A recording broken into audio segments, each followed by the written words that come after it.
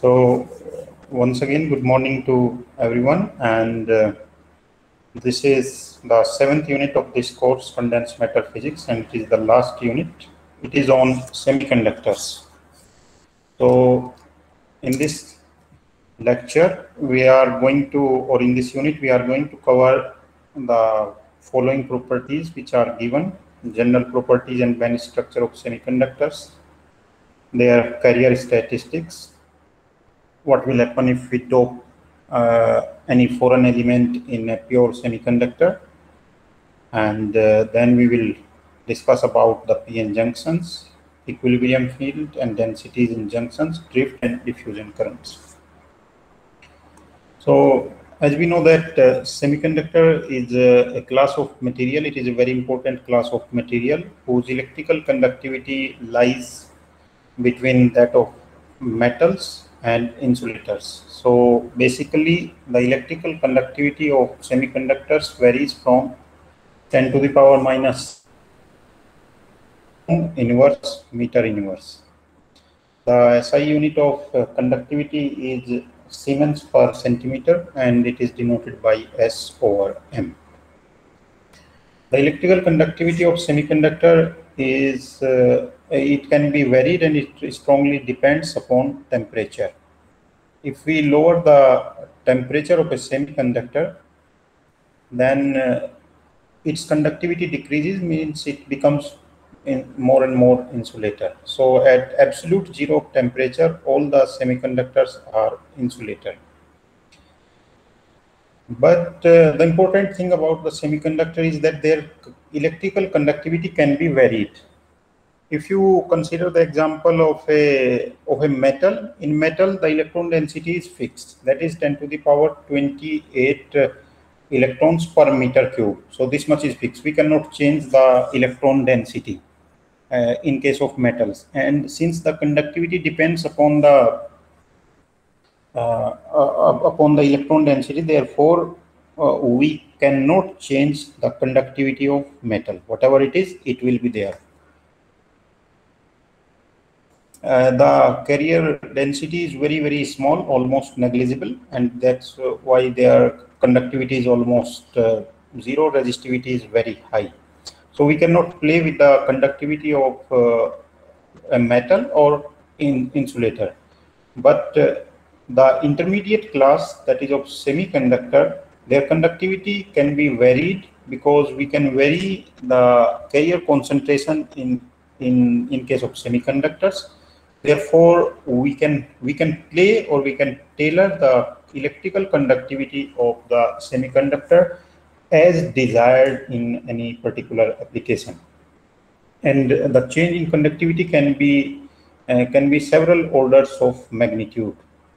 So this is the change in electrical conductivity is one of the important property of semiconductor that is utilized in many electronic devices. So the devices where semiconductors are used include transistors, you know that, switches, diodes, photovoltaic, thermistors. Thermistors are the devices which change their resistance significantly as a function of variation in temperature. And these semiconductor devices can be used either discretely, or they can be used. We can have a large number of components on an integrated circuit. So they can be used discretely, or there can be large number of semiconductor devices fabricated on a very small integrated circuit. So first of all, we would like to discuss how we can form the energy bands from the energy levels. So we would like to see how the bands can form in case of metals. Then we will extend our knowledge to the band formation in semiconductors, and we would also like to see how the band gap arises in case of semiconductors. So for example, if we consider the hydrogen atom has ground state wave function as psi 1s. and it has.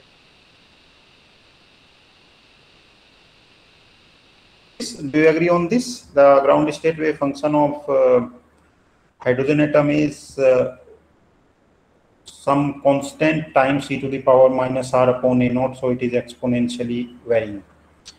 When we bring two hydrogen atoms close to each other, so their wave functions begin to overlap. They can overlap in two ways.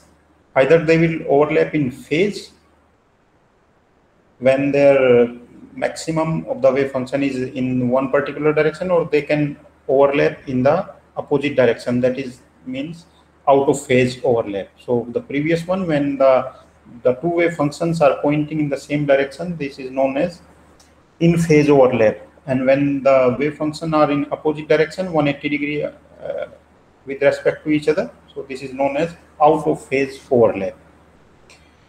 So from two hydrogen atoms, we will get hydrogen molecule H2, and in that hydrogen molecule, we will have a molecular wave function that will be denoted by the plus sign between the two wave functions, because they are matching, they are combining, they are overlapping in phase. If they are overlapping out of phase, then the wave function will be denoted by psi sigma star, that will be anti-phase or out of phase overlap. But we know that wave function is just a mathematical construct. It does not have any physical significance. What quantity has the physical significance is the square of wave function. So here we have plotted the probability of the wave function in bonding and anti-bonding state. So the bonding state is given by when the wave function overlap in phase, and anti-bonding state is given by when the wave function overlap out of phase. So you can see that in the anti-phase probability graph, we have one node in between the. So in this case, the probability of finding the electron between two hydrogen nuclei is 0. And from the knowledge of one-dimensional one-dimensional quantum box, we know that the energy of particle confined in one-dimensional box depends upon the number of nodes. The more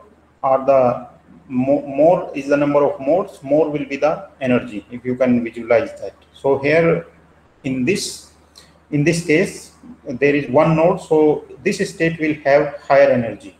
And here on the left side graph, we don't have any node, therefore it will be of lower energy. And the two electrons will try to acquire the energy state with lower energy. So this energy level will be filled. That's why it is known as the bonding state, and the other one is known as anti-bonding state. Anti-bonding state. So this is how the contours of constant probability. In this case, we have the finite probability of finding the electrons in between the nuclei. That's why they form the bond, and the two electrons will fill the state as per the Pauli exclusion principle. That means the two electrons will have the opposite spin, and in this case, the probability of finding the electron in between the nuclei is 0. That's why it is the anti-bonding state with higher energy. So then we extend it. We bring three hydrogen atoms together, and you see on this graph, when the three hydrogen atoms are very far from each other, they have infinite distance among themselves. So each hydrogen atom has the isolated or a single 1s energy level. This is what is shown here. But when the distance between the three hydrogen atoms start decreasing, start decreasing. So at a particular distance, their wave function begin to overlap. And now we have, with the three wave functions, we have the three possibilities. Either we can have the wave functions which overlap like this.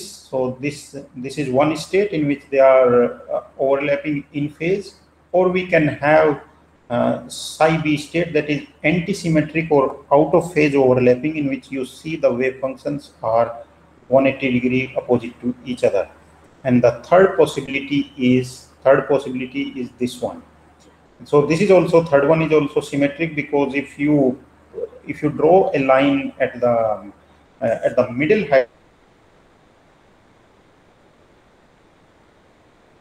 in the psi b case, if you flip the wave function around this line, so they will not overlap. That's why it is antisymmetric state. So these are the three possibilities that we can have if we overlap the wave functions. All right. So when we square them to calculate the probability, so we will get three probabilities, and correspondingly we will have three energy states which are shown here. So the electrons, this one is the lowest energy state, this one is the intermediate energy state, and this is the highest energy states. So we have three hydrogen atoms, each containing one electron. Two electron will go in the lowest energy state, one remaining electron will go in this energy level, and the highest energy level will remain unoccupied. So from the three discrete energy levels of three hydrogen atoms, now we have the three energy levels which belong to H3 molecule, which belong to the H3 molecule.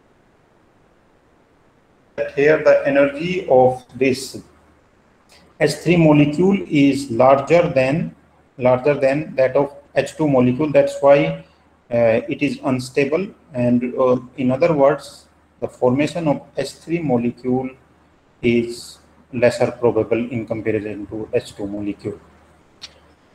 Similarly, we can see that if we consider the example of lithium, atomic number of lithium is 3.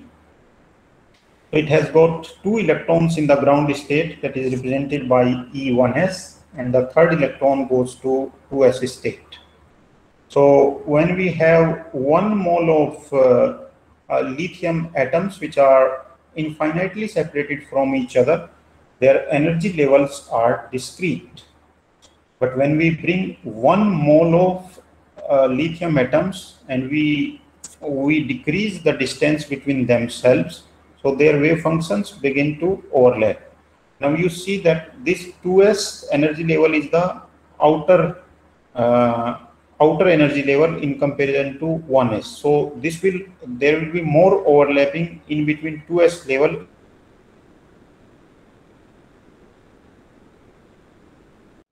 Splitting of 1s level is small, because here the overlapping between 1s level in case of lithium is small, but 2s level will have significant overlap, its wave function.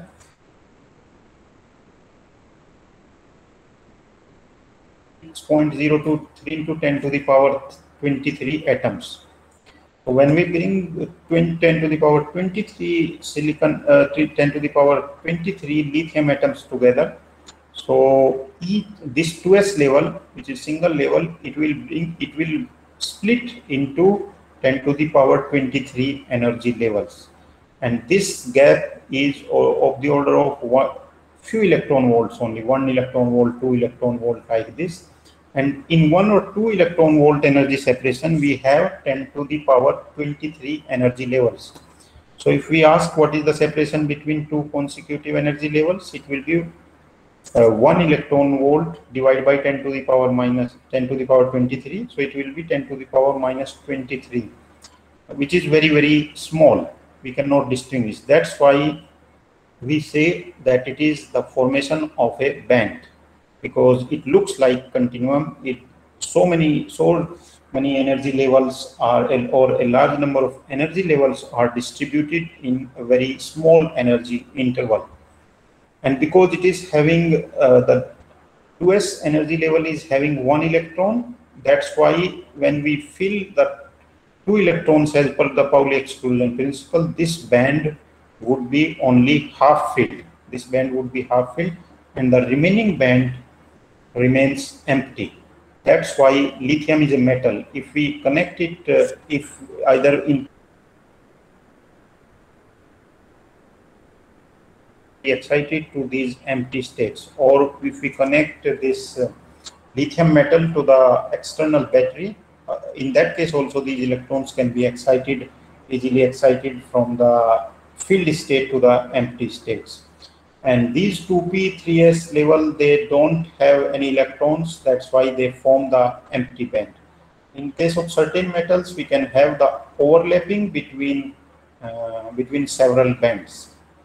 So you can see here. And this level denoted by blue dashed line, it represents the vacuum level. It represents the vacuum level.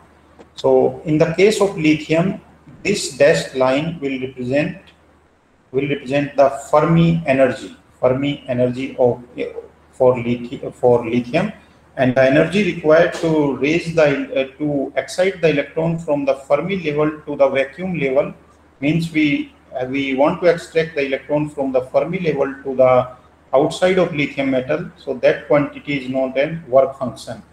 So different metals have different work functions. So this is again what is the single or isolated lithium atom which has discrete energy levels 1s, 2s, 2p, 3s, 3p like this.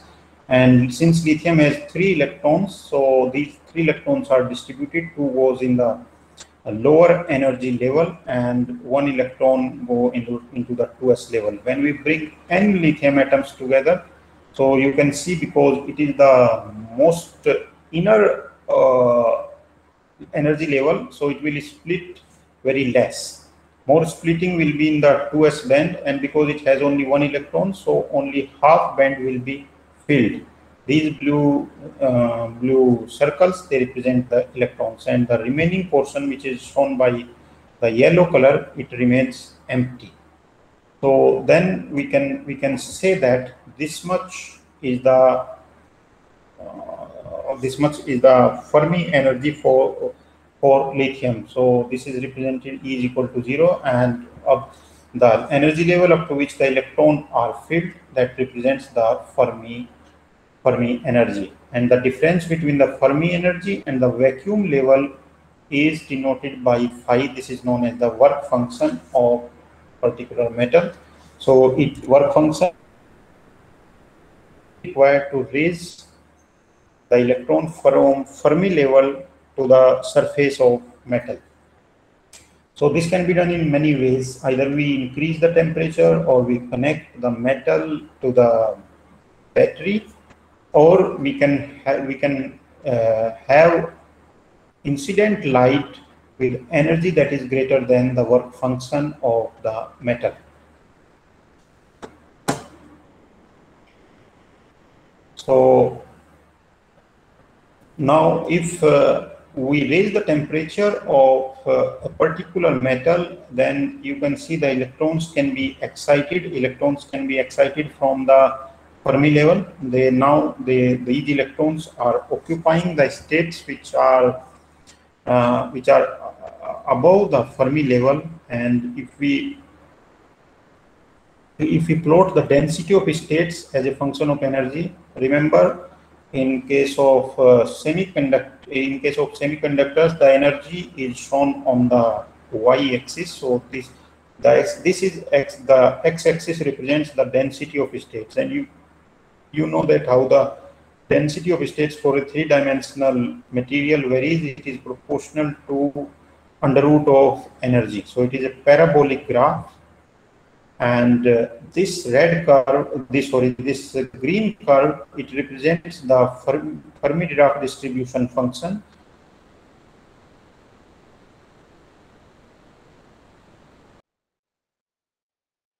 Because the electrons are distributed in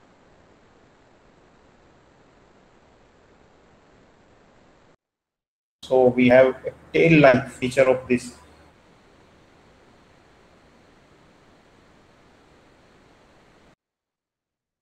Fermi-Dirac distribution.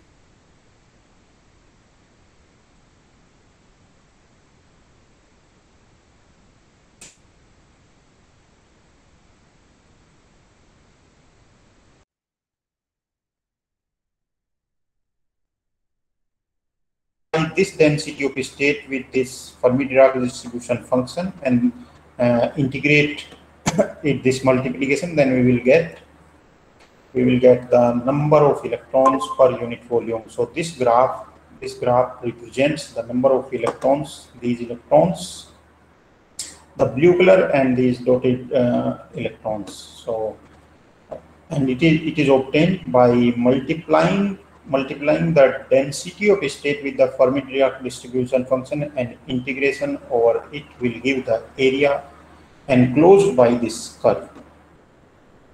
So this is how the density of state varies for a three-dimensional material. It is proportional to the square root of energy, and this is Fermi-Dirac distribution function. F of E is equal to 1 upon 1 plus exponential E minus EF upon kBT, where EF is the Fermi energy. If we want to calculate the total number of electrons, we can calculate it by using this formula, and at T is equal to 0 Kelvin, the Fermi energy or the electron density will be given by this relation. It is very easy to calculate. So, when we have understood the band formation in case of metals, then we can distinguish metal, semiconductor, and insulator according to the band gap diagram. So for metals, we see that either we will have a partially filled band here, either we will have a partially filled band, or we will have the overlapping between a completely filled band and completely empty band. That's why it is a metal, because the electrons can easily be excited from the filled state to the unfilled states, or the states are available for the electrons to make transition from the energy level below Fermi level to energy level above the Fermi energy. This dashed line represents the Fermi energy. But in case of semiconductor, what we will have, we will have the second highest band is completely filled. It is known as the valence band, and the next band is empty at T is equal to 0 Kelvin. So there is a separation between the separation is very small, and for semiconductors it varies from 0 to 3 electron volt. But the same thing happens in case of insulators, but this gap is very large. This gap is very large, more than 3 electron volt. It can be 5 electron volt, 7 electron volt, 12 electron volt, like this. This energy is so large that at normal valence band to the conduction band, that's why it is an insulator. But in case of semiconductor, this band gap is the amplitude of or magnitude of this band gap is very small. So under normal working conditions, the electrons can be excited from this valence band to the conduction band. So this slide has a table that shows the band gap of different materials. I am saying materials because it has diamond also, which is not semiconductor, but it is insulator. It is insulator. So semiconductors, some are semi-metals also, and their band gaps are shown at 0 Kelvin and 300 Kelvin. So for example, you see at 0 Kelvin, the band gap of silicon is 1.17 electron volt. At 300 Kelvin, it is 1.1 electron volt. So this means that we require 1.1 electron volt of energy if we want to excite electrons from the valence band to the conduction band in case of silicon. Similarly for germanium, and we have the binary semiconductors also. indium antimonide, indium arsenide, indium phosphide, gallium phosphide, gallium arsenide, gallium antimonide, aluminium antimonide. And you see there is some numbers written I, D. So I here represents indirect band semiconductor, and D represents direct band semiconductor. We will have a little bit discussion on direct and indirect band semiconductor in a short while.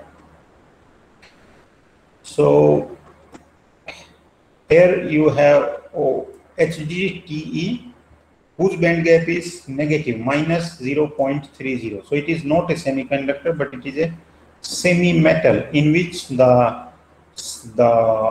valence band is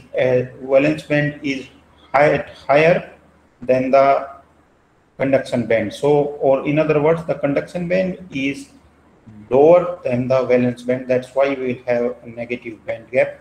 And such materials in which we have negative band gap, these are known as semi-metals, in which the conduction band is at a lower value than the valence band. So now, after understanding the band formation in case of metals, we can extend this knowledge to the band formation in case of semiconductor, and the best example is of silicon. If we have an isolated silicon atom, its atomic number is 14, so it will have 3s2 3p2 configuration. Okay, so according to this, it should make bond only with 2 silicon atoms, but when we bring many silicon atoms together to form a silicon semiconductor or silicon solid, what happens is there is hybridization between 3s and 3p energy levels. So one of the 3s electron is excited to this empty p level, and this is what we get. We get 4 orbitals in which electrons are distributed. Each one electron is distributed in this hybridized orbital. This is for isolated silicon atom, but this is the electronic configuration in case of solid silicon, when we have large number of silicon atoms close to each other. So under that condition, sp3 hybridization takes place, and we will have 4 orbitals, each containing single electron. So this is one of such hybridized orbital. When another hybridized orbital approaches this, so they can overlap in 2 ways. Either they will overlap in phase, where the probability of finding the electron in between the 2 silicon nuclei will increase, or they can overlap out of phase, where the probability of finding the electron in between 2 silicon nuclei will be 0. And as we have understood, the bonding state will have the lower energy, so therefore the 2 electrons which have been the 2 electrons will try to occupy the bonding state, and the anti-bonding state will remain empty. In a large number of in 1 mole of silicon solid, we will have 10 to the power 23 silicon atoms. So the bonding state will form a complete band, because now we have 2 electrons, so the band would be completely filled, and the anti-bonding state will convert into an empty band, that is known as conduction band. So we have a separation between the valence band and conduction band. So valence band, we are saying that the electrons are present in the covalent bond between silicon atom. If we provide 1.1 electron volt of energy for silicon, then these electrons can be excited from valence band to conduction band. In other words, we have broken a covalent bond between 2 silicon atoms, and now the electrons are free to roam in the solid silicon. So this is what this picture represents. at T is equal to 0 Kelvin, all the electrons are in the covalent bond. It requires two electrons to make a covalent bond. So each silicon atom is bonded with four neighboring silicon atoms through covalent bonds, and at T is equal to 0 Kelvin, all the electrons are present in the covalent bond. And this picture is analogous to that all the electrons are present in the valence band. And because there is no free electron, all the electrons are present in the covalent bond. No electron is moving freely. That's why the conduction band is empty. Conduction band is empty, and the separation between conduction band and valence band is known as the band gap or forbidden gap. In case of metals, we talked about work function, and work function we defined as the energy required to excite electron from the Fermi level to the vacuum level. But in case of semiconductor, we don't have any electron at the Fermi level. That's why the work function is not important for semiconductor. The important quantity is this chi. Chi is defined as electron affinity, and it is the distance from the bottom of conduction band to the vacuum level. That's why it is shown as EC plus chi. So we will represent the top of valence band by EV. EV represents valence and E energy, and the bottom of conduction band is represented by EC. So for intrinsic semiconductor, by intrinsic semiconductor we mean that semiconductor is very pure, ultra pure. If it has any impurity, that is very small, 1 p parts per billion. Okay, so for intrinsic semiconductor, the Fermi level lies in the forbidden gap, and it is shown by a dashed line, not continuous line, because it is not the actual Fermi level as in case of metals. Rather, it is it lies in the forbidden gap, and no actual level will lie in the forbidden gap. That's why it is forbidden gap. That's why the Fermi level in case of semiconductor is represented by a dashed line. So if we have a semiconductor in which we have valence band that is completely filled, and with the separation of energy gap, we have conduction band. If we have a light incident on the semiconductor and the light has energy that is greater than the band gap of this semiconductor, so what it can do, it can break a covalent bond between silicon atoms, and it can release the electron from the covalent bond. Now this electron is free to roam around in the semiconductor.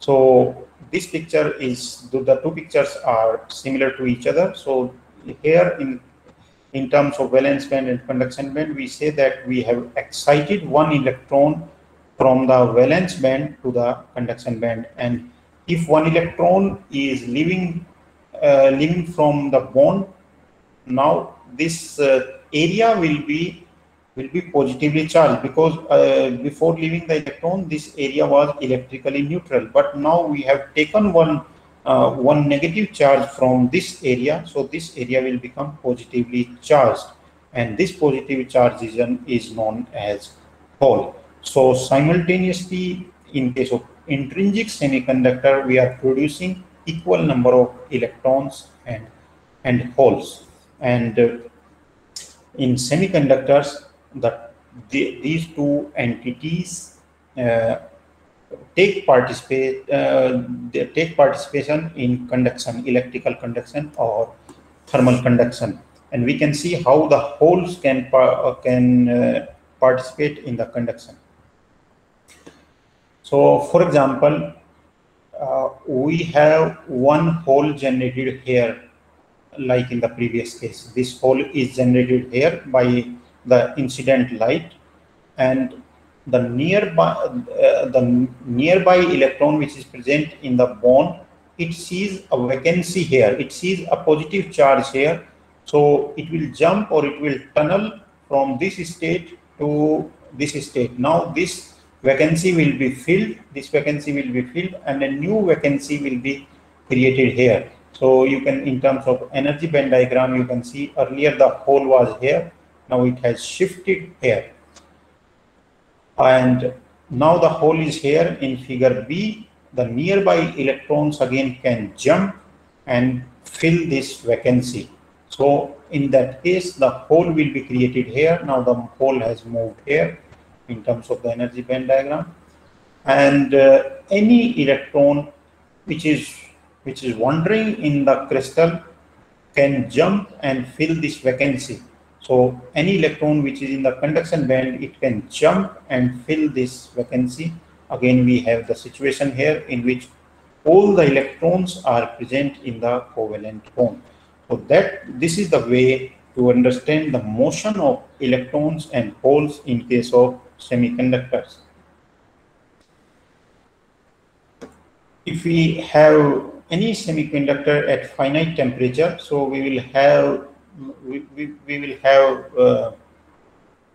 number of electrons in the valence band and correspondingly equal number of holes in the valence band. So if I tell you the numbers for silicon has 10 to the power 10 electrons per centimeter cube at room temperature in conduction band. Germanium has 10 to the power 14 electrons per centimeter cube at room temperature and equal number of holes in the valence band. Gallium arsenide has 10 to the power 7 electrons per centimeter cube in conduction band at room temperature. If we plot the density of states for the conduction electrons and valence electron, it will vary proportional to, now because it is band.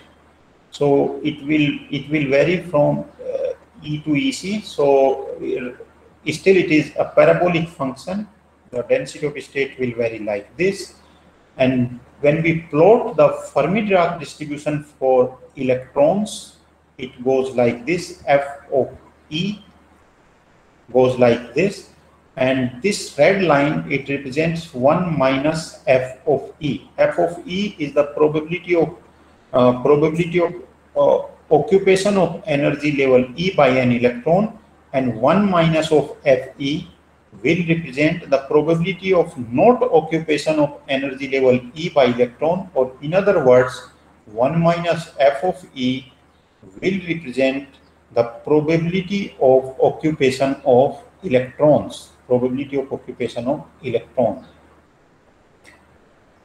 So if we multiply the density of states, this blue curve with this blue curve, we will get this area which represents the electron density in case of conduction band, and this red area, the area under this curve, red curve, represents the hole density in the valence band. For intrinsic semiconductor, the number of electrons is equal to number of holes. Therefore, the two curves will represent the same area. They will represent the same area. Another important thing for, because now we will have two types of carrier. One is the electron, the other one is hole. So they will have the different drift velocity under the application of electric field. So the electron drift velocity is given by VDE, drift velocity of electron, is equal to mobility of electron times the applied electric field EX. Similarly, the drift velocity for hole is VDH, that is equal to mu h, mobility of hole times EX. Electron and hole, they will have different mobilities, as we will see in the next slide, because they have different effective mass. And why they have different effective mass? Because the shape of EK diagram for conduction band and valence band is not the same. And if you recall, when we define the effective mass, it depends upon the curvature of the EK diagram. That's why the mobility for electron and hole, it will be different. When we have the two types of carriers which transport current, so the electrical conductivity for intrinsic semiconductor is given by the contribution from electron, that is E and mu E, and plus the contribution from holes E, pH, mu H. So that is the total conductivity of an intrinsic semiconductor. This slide shows that the electrons, and these are experimentally observed values, the electrons and holes have different mobilities, and these mobilities values are given at room temperature. So for example, silicon has 1350 centimeter square per volt second electron density, electron mobility in case of in conduction band, and hole mobility is 480 centimeter square per volt second. So, and very large difference is observed in case of gallium arsenide. Electron mobility is 8000 centimeter square per volt second in conduction band, and hole mobility is very small, 300 centimeter square per volt second. From this, you can tell which semiconductor would be better, NPN or PNP. It would be NPN because in NPN, electrons are the majority carriers. That's why the transistors made of NPN transistors are faster than PNP transistors. So again, we calculate we calculate the electron concentration or number of electrons per unit volume in conduction band of a semiconductor. That is given by this formula. Integration of the multiplication of density of states in the conduction band multiplied by the Fermi-Dirac distribution function gives us the electron concentration. And in this case, the Fermi-Dirac distribution function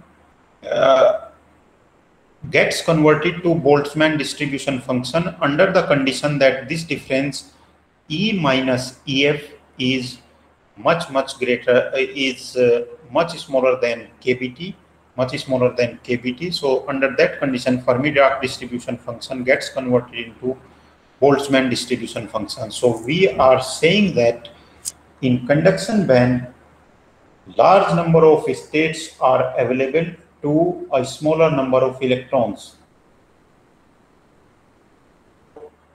We have a class, and in class we have 150 bench to sit on. So then the students will sit in a particular fashion so that all the states, all the benches will be occupied. If two students sit on a bench, then all 50 benches will be occupied. So number of benches and number of students are more or less matching. But if we have like 10,000 benches and only 100 students, so no rule is to be followed. In that case, any student can sit on any bench, no rule is to be followed. Similarly, we are saying that at finite temperature in conduction band we have large number of states, but the number of electrons is smaller in comparison to the available states. Therefore, no specific rule will be followed, and the distribution of electrons can be given by the Maxwell-Boltzmann distribution function, not by the Fermi-Dirac distribution. To substitute this, we will get the expression for the electron concentration in case of conduction band. It would be given by n is equal to nc exponential minus EC minus EF upon KBT. So the derivation of this formula, you need to do it by yourself.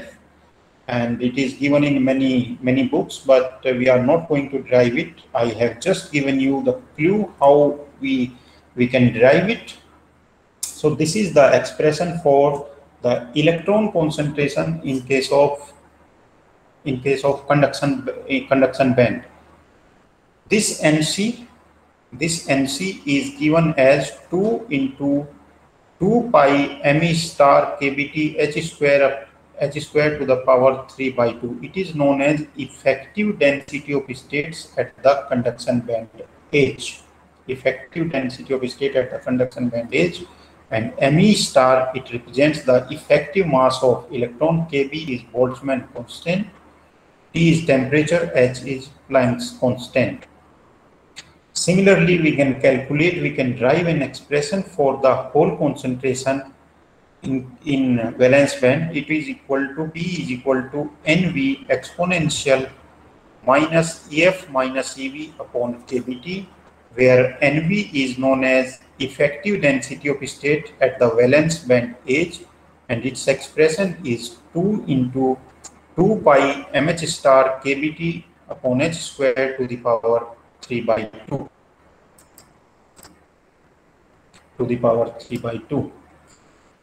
So mh star here is the effective mass of hole in the valence band.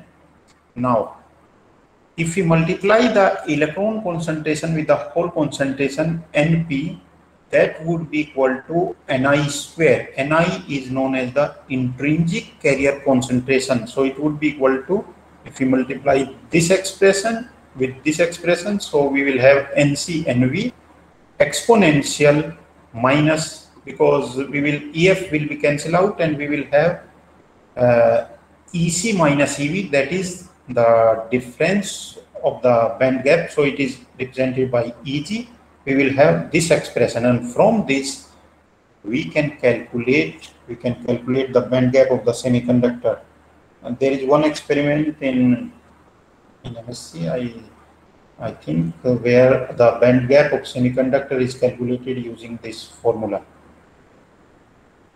So this relation is known as mass action law, and it tells the intrinsic carrier concentration in case of a semiconductor, and this mass action law applies under thermal equilibrium and in the dark, when we don't have any light on the semiconductor. So in case of intrinsic semiconductor, we have understood that number of electrons, the electron concentration in the conduction band is equal to the whole concentration in the valence band.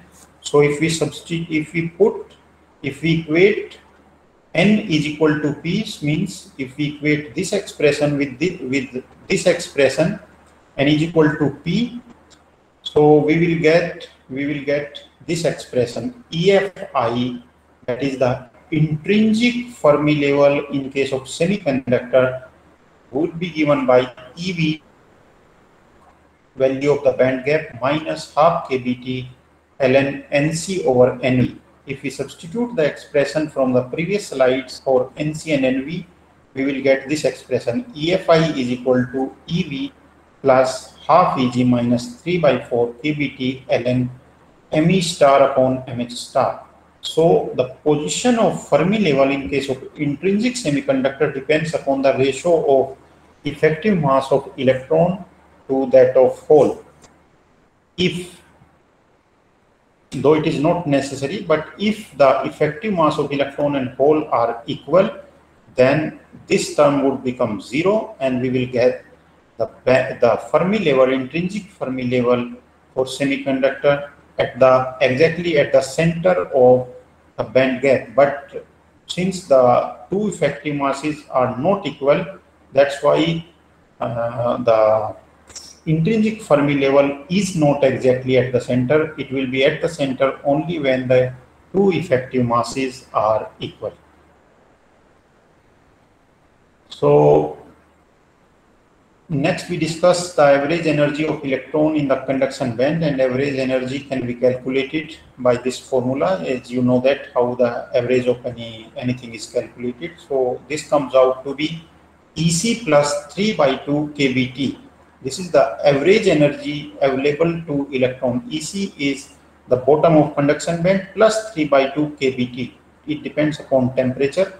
3 kBt, 3 by 2 kBt is also the average kinetic energy per atom in a monoatomic gas, in which the gas atoms move around freely and randomly inside a container. Therefore, the electron in the conduction band behaves as if it were free with a mean kinetic energy equal to 3 by 2 kBt and an effective mass of me star. We have defined the Fermi energy, but in case of semiconductor, the Fermi energy is not important, but the change in Fermi energy is important, delta EF, as we will see shortly. Under thermal equilibrium, the change in Fermi energy will be equal to 0. This means that we will have only one Fermi function, in any semiconductor device we have two Fermi functions. This means we are not under thermal equilibrium. Either we have light incident on the device or we have connected it to the external battery. So, but as long as there is thermal equilibrium, we will have only one Fermi function. That's why we will have the change in Fermi value that is equal to 0. So after discussing the intrinsic semiconductor, we can discuss about the formation of N-type semiconductor. Do you have any question to ask so far? Any question?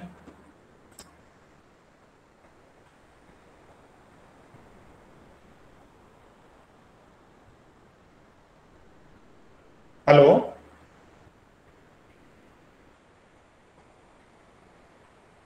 Anybody having any doubt?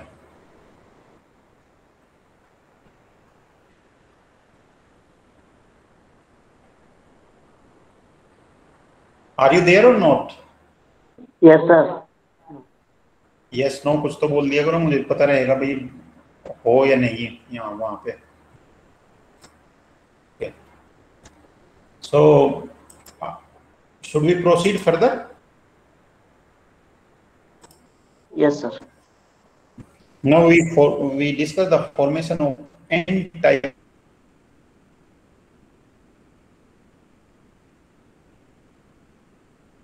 semiconductor. And N-type semiconductor, as you know that if we substitute 10 to the power 9 silicon atoms, it means 1 billion silicon atoms by one atom which belongs to the group element. So in group we have phosphorus, arsenic, antimony, like this.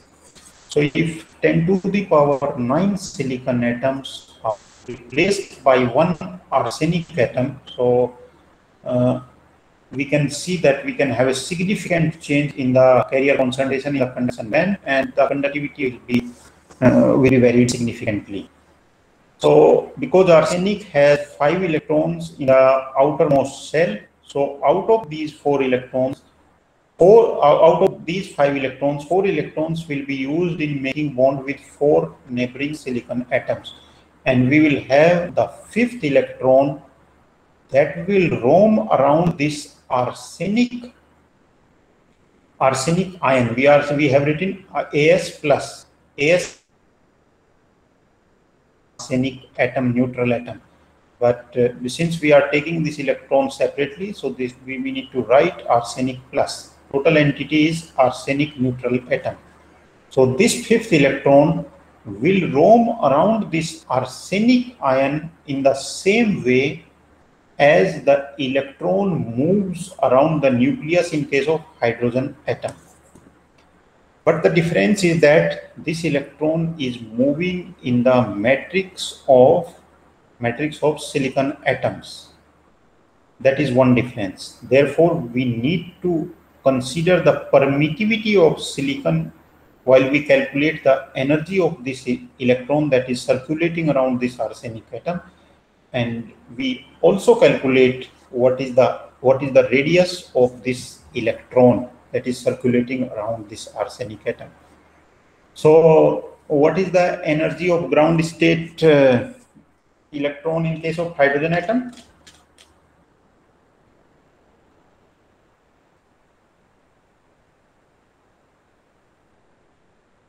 What is the energy of ground state electron in case of hydrogen atom? कितना होता है? Square cross square by 2m square. So pi square is cross square by 2m square. Value कितना होता है mathematical minus 13.6 electron volt means we require 13.6 electron volt energy to give to hydrogen atom if we want to take this electron out of hydrogen atom. ठीक है, ऐसा ही हम silicon के case इसके case में निकालेंगे आर्सेनिक के केस में कि इस इलेक्ट्रॉन को निकालने के लिए हमें कितना एनर्जी चाहिए and what is the ground state bore radius for hydrogen atom. कितना होता है बोर रेडियस? 0.569 एंगस्ट्रॉम. 0.569 एंगस्ट्रॉम. ठीक है. सो ये दोनों एनर्जी हमें इस केस में भी निकालना है, लेकिन इस केस में हमें निकालने के लिए एक तो हमें डाइलेक्ट्रिक कांस्टेंट इसमें होगा सिलिकॉन का एप्सिलॉन. सो यहाँ पे इस एक्सप्रेशन में आ गया एप्सिलॉन. और मास की जगह पे क्योंकि the electron is not moving in vacuum और space, free space, it is moving in a solid. So we will have to replace its mass by its effective mass. So here it is me star. Me or me star, it represents the effective mass. So when we substitute in the expression for hydrogen atom, we substitute the mass of electron by its effective mass, and the dielectric constant of silicon is put, we will get the expression for this electron. Because it is a donor electron, so its energy is represented by ED. It is given by this expression, and its radius is again given. We will have the effective mass, not the simply mass, and we will have the dielectric constant also. If we calculate, then for silicon epsilon is 11.7. If we calculate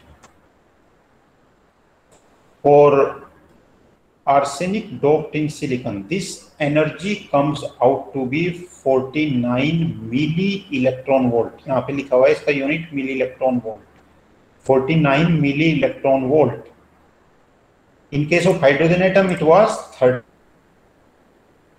इतना ज्यादा था, लेकिन जब हमने arsenic को dope किया in case of silicon, the energy is 49 milli electron volt. 49 milli electron volt. And when we substitute phosphorus, it is 45 electron volt. With the substitution of antimony, it is 39 milli electron volt. When we take different semiconductor like germanium and we do the doping of different atoms, so it is 12 milli electron volt, 12.7, 9.6 milli electron volt. कहने का मतलब ये है कि energy has reduced from several electron volts to few milli electron volt. यानी कि हमें इतनी एनर्जी चाहिए few milli electron volts if we want to ionize this arsenic atom. If we provide 49 milli electron volt of energy, then this electron can be made free, and this is what is shown. इसका मतलब है कि हमें few electron volts of energy चाहिए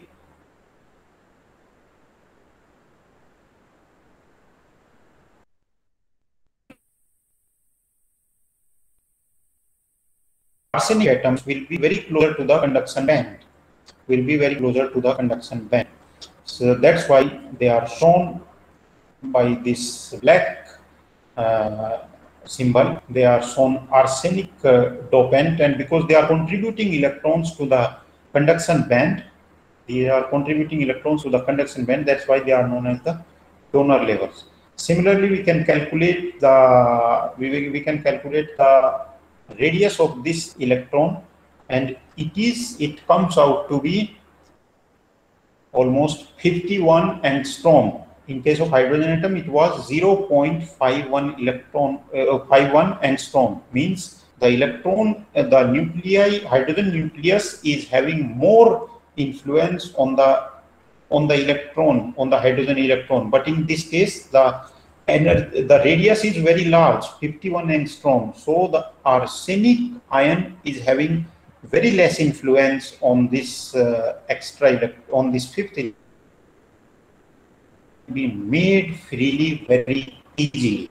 That's why raise the temperature at T is equal to 0 Kelvin, all these electrons will be located at the donor sites. But if we raise the temperature, of this semiconductor, these electrons will start leaving these arsenic atoms or the donor levels, and they will go to the conduction band. And remember, we have not excited any electron from the valence band.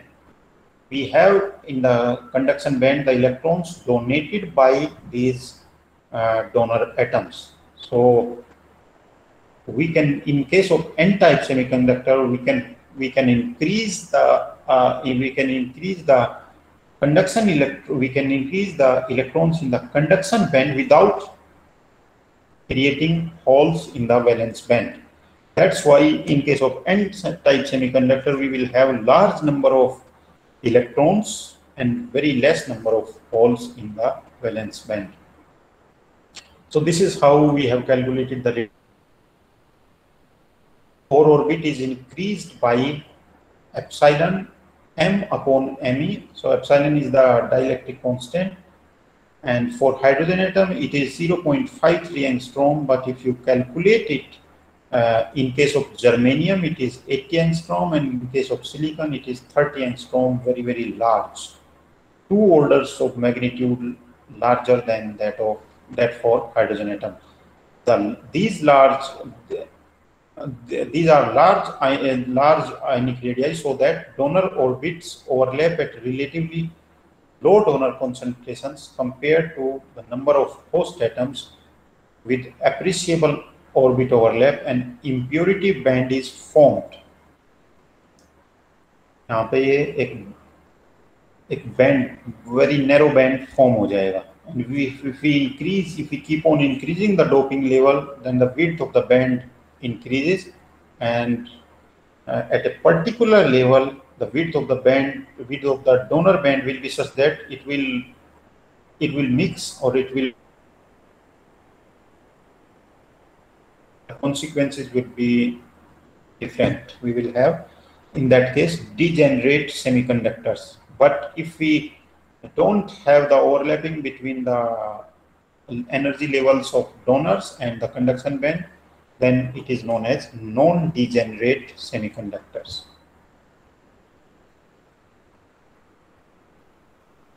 So as I told you, that if the donor concentration Nd, capital N, and D represents the donor concentration, is much greater than the intrinsic carrier concentration.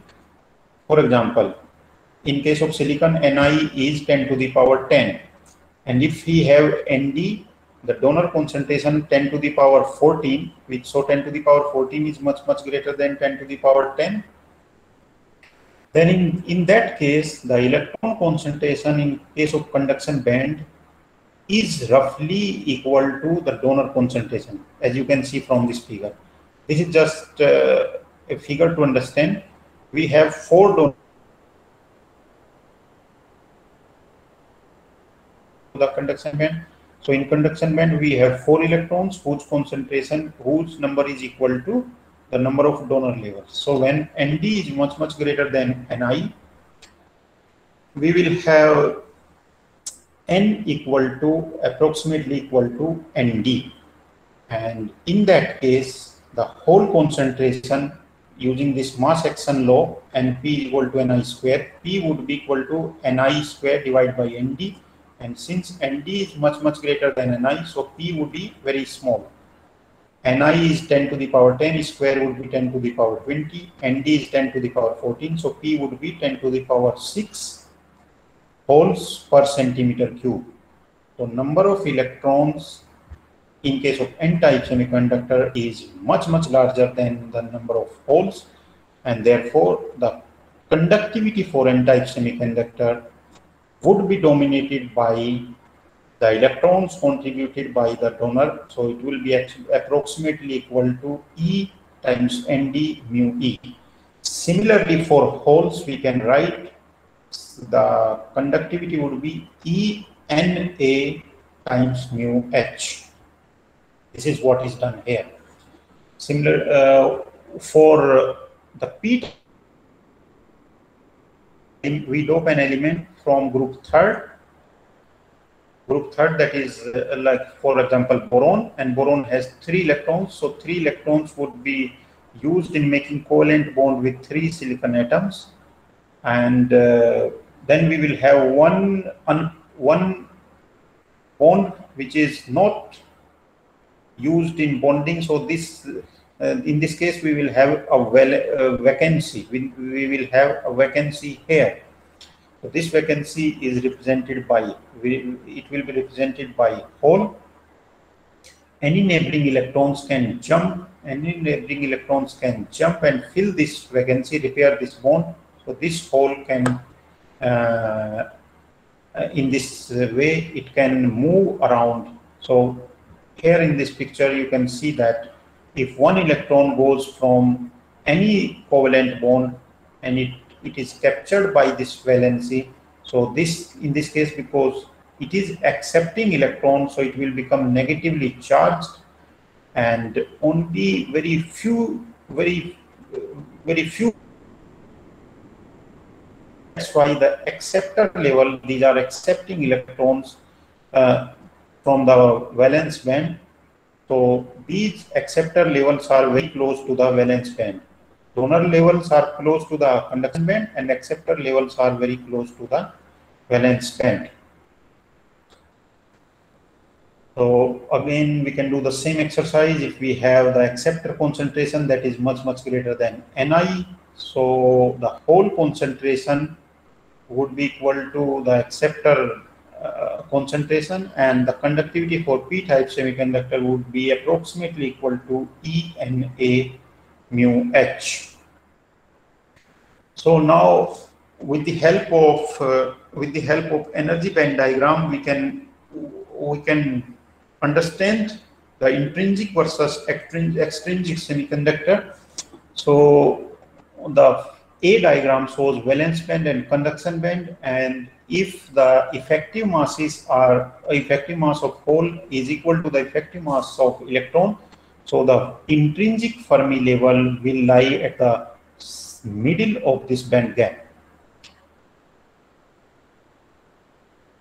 is equal to the number of holes in case of intrinsic semiconductor. N is equal to P. But in case of P n-type semiconductor, the Fermi level will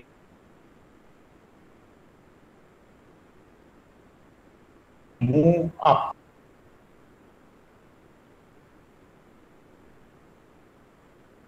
Concentration in the conduction band is more than the whole concentration in the valence band.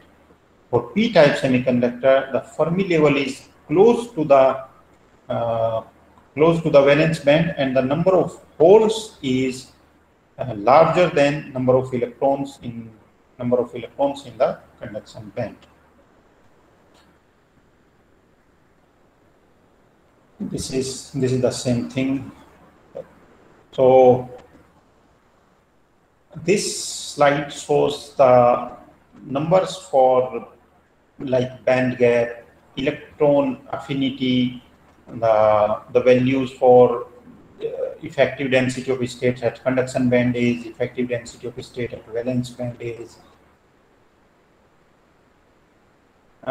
the dielectric constant, mobility of electron and holes for different semiconductor. Now we can do, for example, uh, there is one term known as compensation doping.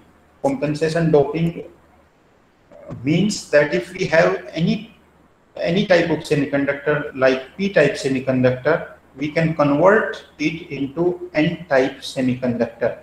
Or if we have n-type semiconductor, we can convert it into p-type semiconductor. And this can be done doped with any acceptors can be converted into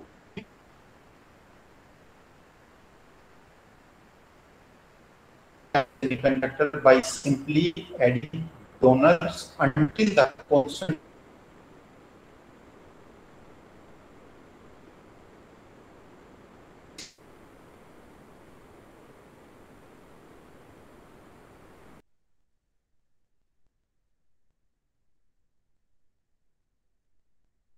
exceeds the so in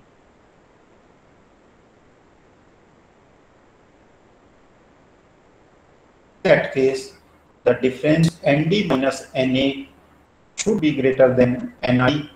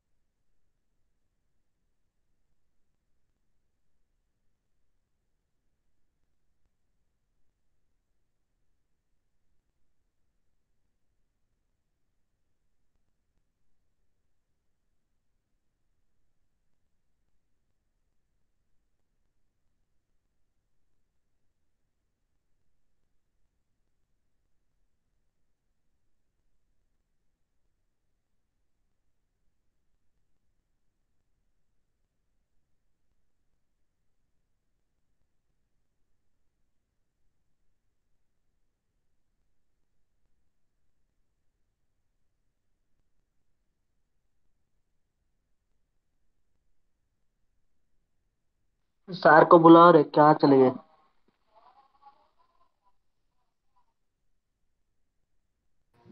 भाई sir अगर आए ना तो US के बारे में पूछ लेना एक बार।